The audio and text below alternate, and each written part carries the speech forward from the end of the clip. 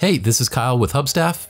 In this video, we're going to be talking about activity tracking and how it impacts your team. For many managers, activity tracking is an important tool in running a successful distributed team. Others would prefer to limit or disable some tracking features. There's no one-size-fits-all approach, so we've made it possible for you to customize different levels of tracking for each member of your team.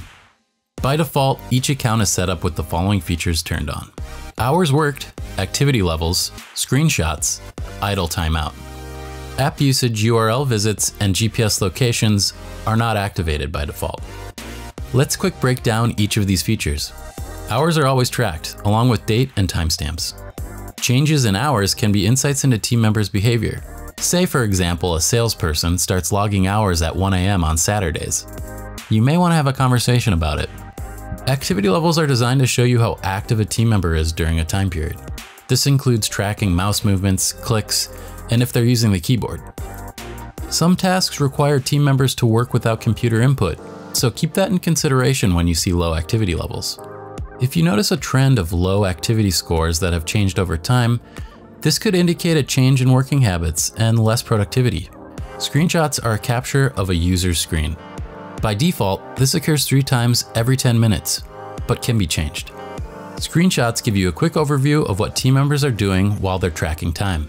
For example, a user may have registered low activity, but from the screenshots, you can see that they've been on a Skype call. You can also choose to disable screenshots or blur them for any user.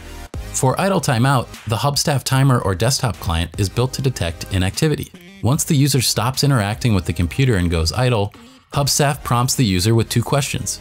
First, if the user would like to include the inactive time in their line reports, or if they'd like to remove the time.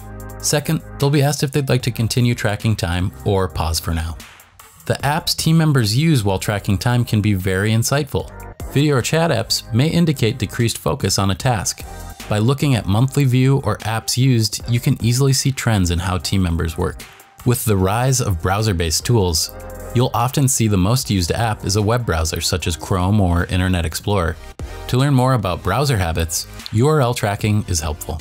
URLs visited during a time tracking session allow managers to click on the same links and visit the same pages employees have. A writer, for example, may spend a lot of time looking at documents, search tools, and on your blog. Finally, there's GPS tracking, which is turned off by default.